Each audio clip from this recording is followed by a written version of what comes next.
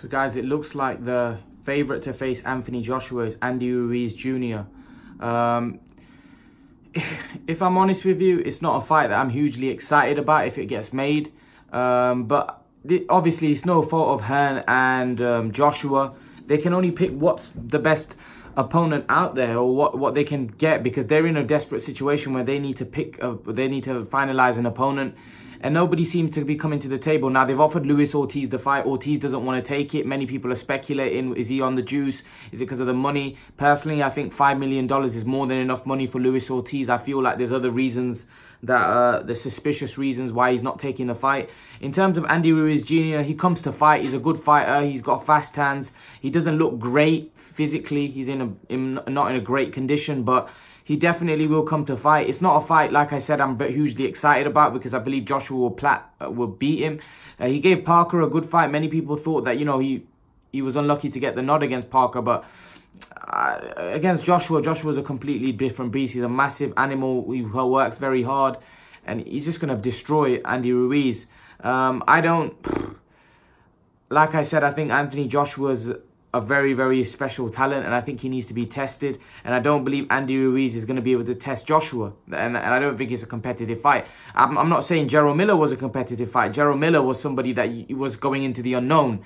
And that's why he was juiced up to the head, because, you know, he was not confident in his skills to beat Joshua fairly on an even playing field. So that's why he was doing what he was doing.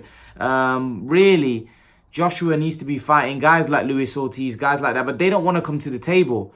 You know, fair enough, Wilder. We know Wilder, Fury are tied up. Luis Ortiz is the other top elite guy. Now, Joshua's beaten Povetkin.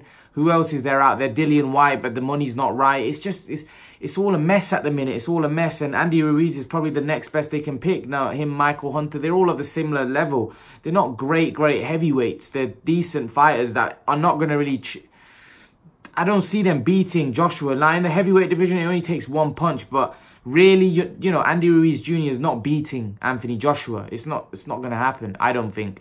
So it's a bit of a, it leaves a bit of a bad taste in your mouth, because it's not a fight that you're hugely excited about. It's not a 50-50 fight. It's not a close fight. It's a fight that you see Joshua winning easy, but it's not their fault as well. Where do they get their opponent from? Where can they, you know, Luis Ortiz, they offered him, he was the next best thing, which people would have been excited about, but Luis Ortiz doesn't want to come to the table.